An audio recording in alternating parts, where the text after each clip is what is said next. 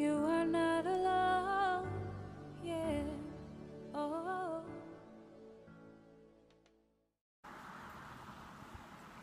Hello, my beautiful and courageous friends. It's Natalie Kelly, the TBI coach here, and today I want to talk to you about color and how it's helped me recover my brain from a traumatic brain injury. I know that sounds really weird. I might have thought before that maybe, okay, color might have an effect on my emotions, how I feel, my moods, but if you had told me that color could have a physiological effect on your body, I would have thought that was like New Age hogwash. I want to start out though by explaining to you how I came upon this. So in the first few years of my traumatic brain injury, when I was having those moments of being completely overstimulated, when my brain would shut down and be flooded and I couldn't function at all, what I noticed is I started gazing, if I could find it, I started gazing at green light coming through the leaves. I noticed that my brain and my eyes would just search for that green light. And if I could find green light coming through leaves and stare at it long enough, my nervous system would calm down and I could eventually come back into my body and be able to move again. Now I wondered, what is this? What is going on about the green light coming through the leaves that seems to be helping me so much? And it wasn't even a conscious thing, it was just my body was doing it. So I started looking this up.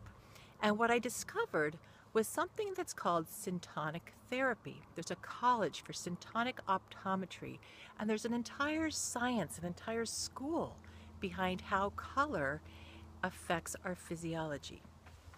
So it turns out that each eye has 137 photoreceptors, rods and cones, that let light into our eyes and translate them into an electrical impulse, and then send them at a rate of 234 miles an hour back to the back of our head to create images.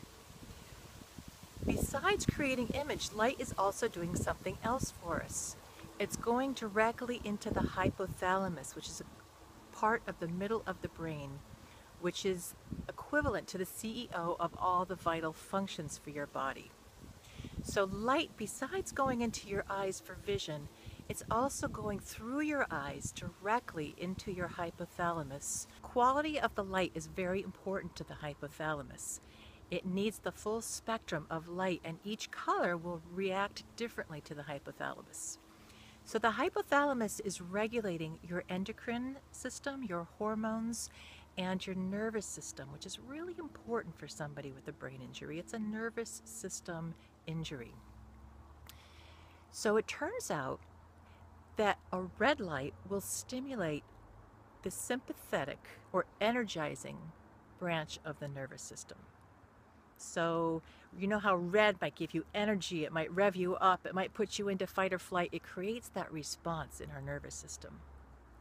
It turns out a blue or purple end of the spectrum will stimulate our parasympathetic nervous system. So that's the rest, digest, and heal part of our nervous system. The green light is in the middle of that rainbow of color, and it's the neutral color.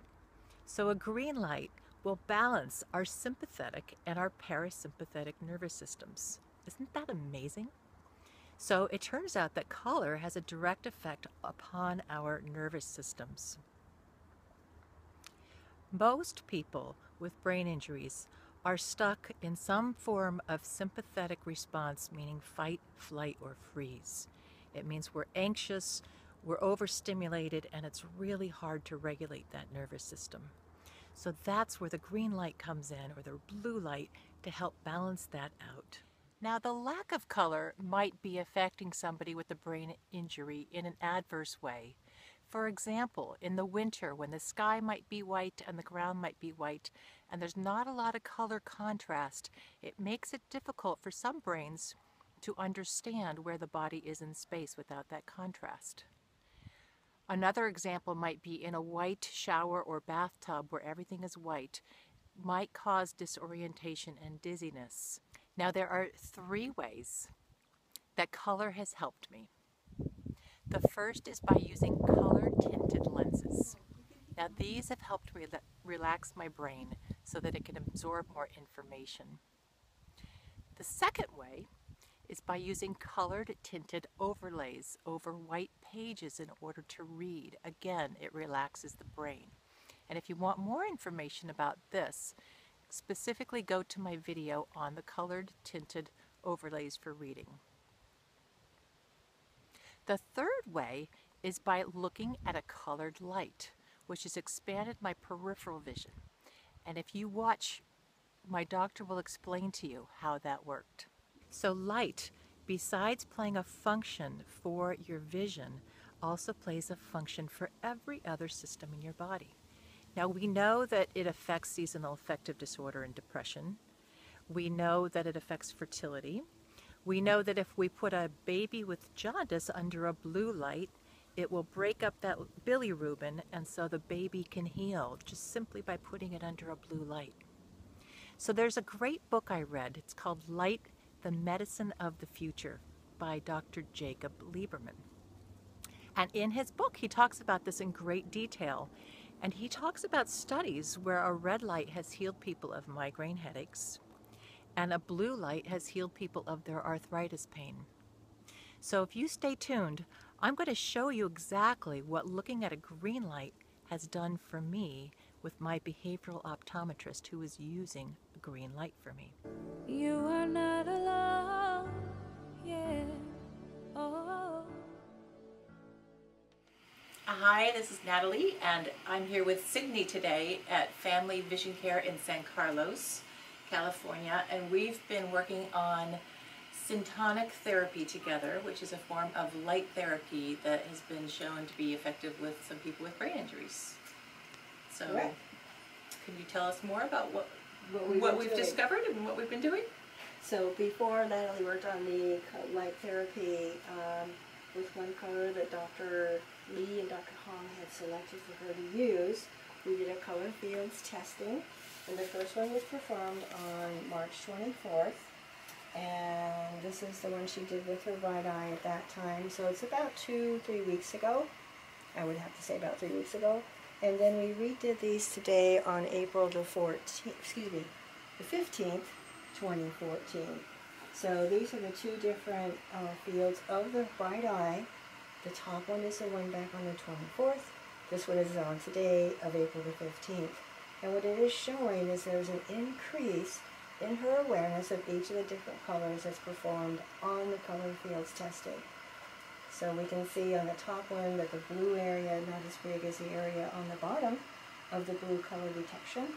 Same thing with the red and the green, and also her white color awareness. Down here on the bottom, there's some little white X's that you can see here on this lower one, and then up on the top one, it was very, very different to see.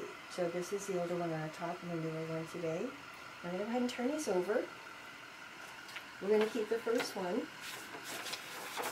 on the top, was the left eye back on the 24th of March in this area here, and also on today, the 15th of April, on the lower one again. And so her increased awareness of each of those colors has dramatically changed. And then you were sharing with me, you haven't really noticed anything too different yet in regular daily activities on these, that looking at this one color of light for 10 minutes hasn't bothered you at all, correct? But you've done it hasn't bothered me. You've done it 13 times since I saw you last on March the 31st. Right. Usually doing it in the evening before you go to bed? Yes, for 10 minutes. For 10 minutes. And all I'm doing is looking at a green light. And we had chosen that green was the right color for me. Correct. And all I'm doing is looking at a green light for 10 minutes. And it's pretty remarkable to see this documentable change in my vision. Of when you're looking and to detect these different colors of lights, your motion detection of when you can first be aware of something moving. So we're going to pursue the light training and see if there are other things that you become aware of as she's doing more of the syntonics training. I'm really excited about this. Me too. I feel like if I can expand my peripheral vision, which this shows that is starting to happen a little bit, that it'll really make a big difference in my life. Yeah, and peripheral as well, but also the brain being able to identify and recognize these colors, and how that plays out in daily activities and so on and so forth. So in many ways, increasing many different vision skills and awarenesses. It's something we want to help all of our patients in vision therapy.